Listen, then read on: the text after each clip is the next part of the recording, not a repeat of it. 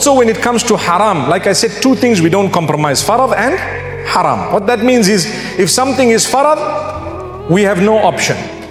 وَمَا كَانَ لِمُؤْمِنٍ وَلَا مُؤْمِنَةٍ إِذَا قَضَى اللَّهُ وَرَسُولُهُ أَمْرًا أَن يَكُونَ لَهُمُ الْخِيَرَةُ مِنْ أَمْرِهِمْ.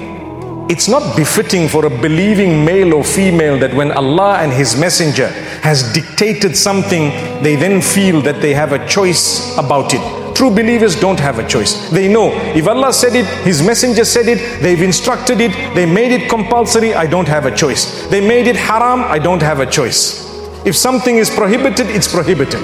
And if something is permissible, it is permissible, yes, but if it is compulsory, an obligation, then I won't be able to do anything about it.